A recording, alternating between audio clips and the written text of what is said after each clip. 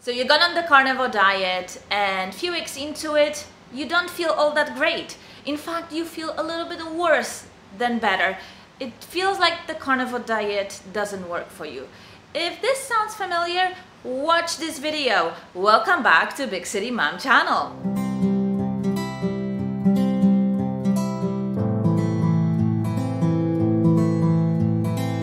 Carnivore diet works for the majority of people that try it. I would say probably 85 to 90% of people that go on the carnivore diet will report phenomenal results, including reversal of some chronic diseases.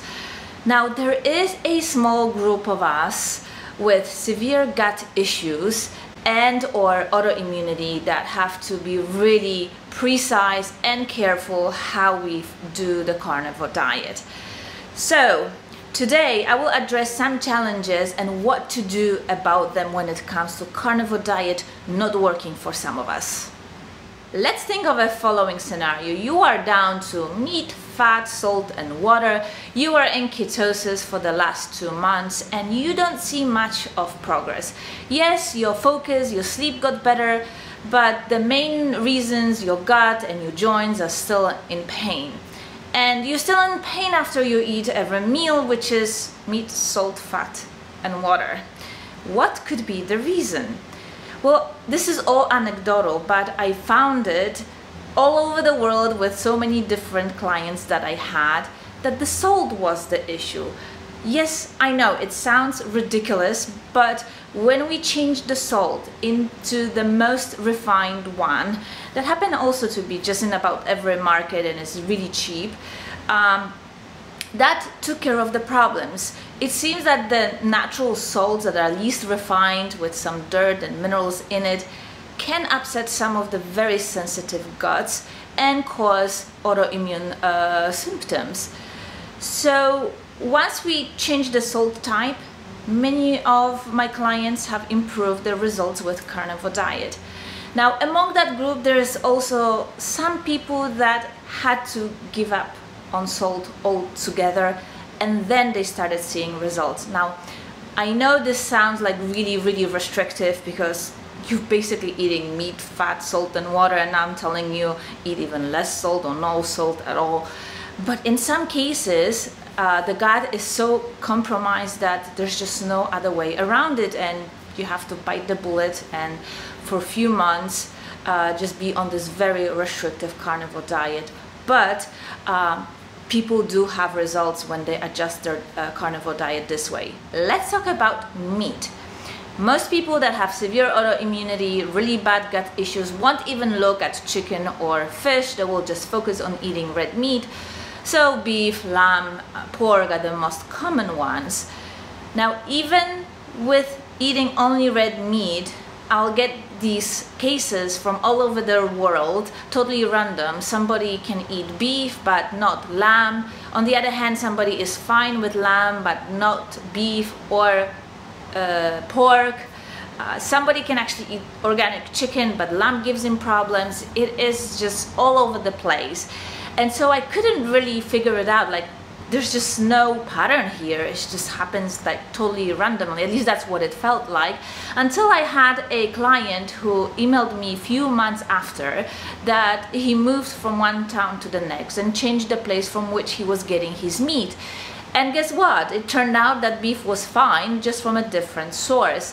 And then I found out that different places, especially supermarkets, can use their own preservatives, their own chemicals that they can douse the meat with, and you may be reacting to that. So if you think there's absolutely nothing left for you to eat without having a bad reaction in your gut, just try changing the place from which you're getting your meat, and that may be the solution. Alright, I have to talk about supplements again, and this pertains to so many people that are health conscious because we really associate taking of supplements with optimal health. That is how it is marketed to us, and I'm a victim of it as well. I've lived on supplements for a really long time until I got to the point that I had bad case of autoimmunity and I had to get on the diet that would seal my leaky gut and with that, supplements aren't all that helpful.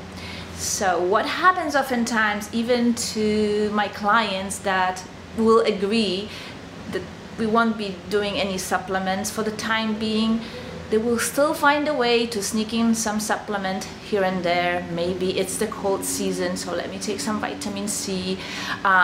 I just had too much food today, so maybe I need something for my digestion.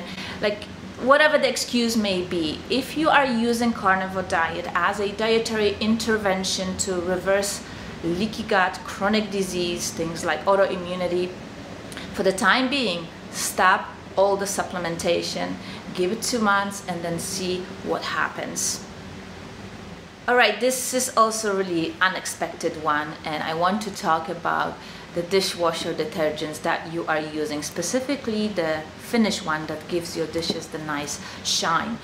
The compounds in it are known to cause leaky gut and exacerbate it. So you might be having your carnivore diet all worked out, but you're sensitive to the stuff that is in this Finish liquid, and it made to your plates from which you are eating, or in the glasses that you are using, and it can also cause problems.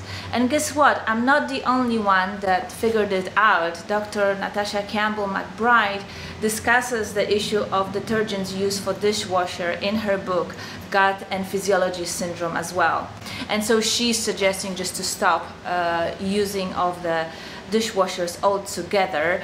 I would say that if you start with removing of the Finish liquid and see if this helps, and or find a natural, environmental friendly detergent that is baking soda based. This may be a solution for you before you have to go to the old-fashioned way of washing your dishes with soap and by hand. And also, let's talk about your pans, especially the ceramic ones, and I hope you don't use the Teflon ones anymore. I was fooled by this as well. The ceramic ones supposed to be the healthier option to the Teflon ones, but guess what? They're not that much better, and they scratch so easily, and whatever's underneath that coat of ceramic layer comes out, and it is not friendly to your gut. So if you're still cooking in Teflon or ceramic pans, get rid of them, especially if you have leaky gut and bad case of autoimmunity. Just forget about them, stick to the cast iron or stainless steel. Let's talk about your mouth, and more specifically your dental work.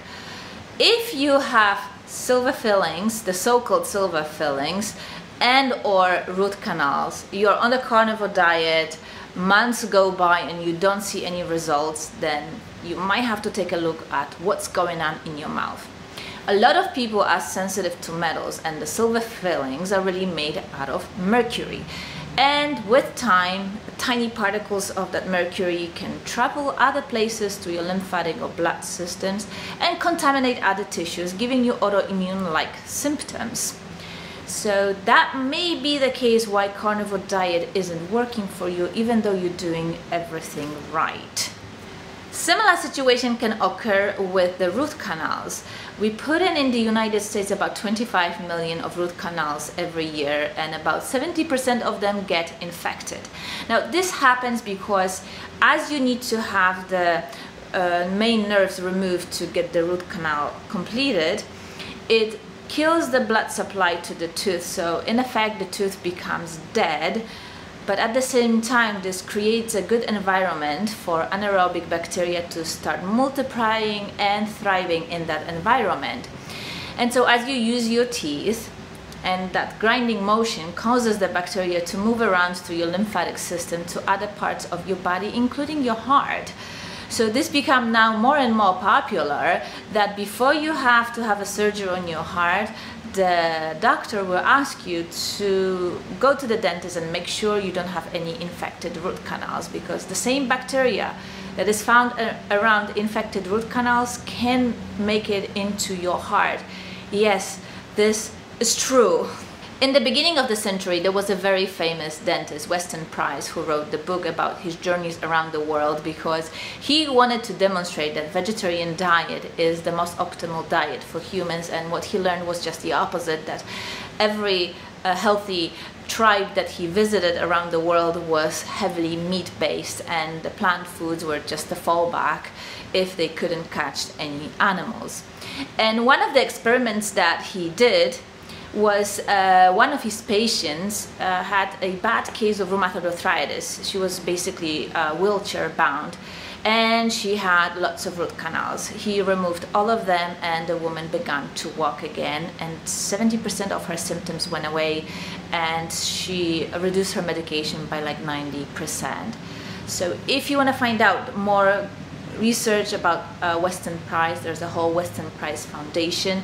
It is really amazing resource. But yeah, if you are doing a carnivore diet, you have root canals and or silver fillings, they may be sabotaging your efforts to achieve health. So take a look at that, and that may be a solution to your issues with carnivore diet. And last but not least, let's talk about tea and coffee yet again. And yes, I know tea and coffee belong to the plant kingdom, but let me tell you this, a lot of people that are successful with carnivore diet continue drinking tea and coffee. Obviously, it's the plain black tea, plain black coffee, no sweeteners, no creams in it. And if you have any version of the metabolic syndrome, so things like hypertension or diabetes type 2, you will have excellent results even if you drink tea and coffee on your carnivore diet. But those of us that have really bad gut issues and or autoimmunity, even a little bit of coffee and a little bit of tea once a week or even bi-weekly can sabotage all your gains. And I'm speaking from experience. I used to drink lots of tea and coffee, especially tea. I was just crazy about it. I loved it and I believed it was healthy, so I was drinking lots of things that were good for me. That's what I thought then. And let me tell you this was the oxalate thing in tea, or whatever else that was there, maybe some other additives that were in tea, was causing me lots of autoimmune symptoms. And I felt so much better just 2 days after I stopped drinking tea. And ever since, I didn't go back to drinking it. Maybe on occasion, after 6 months of being on a strict carnivore diet, that I tried to bring back tea, and I did not enjoy it. Immediately after I drank it, like 20 minutes, I felt this tingling all over my body, like as of though I had a allergic reaction to tea. So I used to love tea, but no longer. So if you are one of these people that love to drink tea and coffee and want to sneak it in here and there, but don't see the results, or the results slow down after you drink it, just stop. For 3, 6 months, maybe even a year, you have to do it. When you get back to maintenance phase, you may be able to bring it back and enjoy it from time to time. Okay, so these are the reasons either I experienced myself or observed with my clients that were sabotaging their progress while being on the carnivore diet. Now, it could be very simple, changing the salt type, or maybe changing the butcher, or changing your dentist. Going to the biological dentist will take care of your issues and unlock the opportunities that carnivore diet has for your health. Alright, if you haven't yet, subscribe, hit that notification bell, and I will see you in my next video. Bye!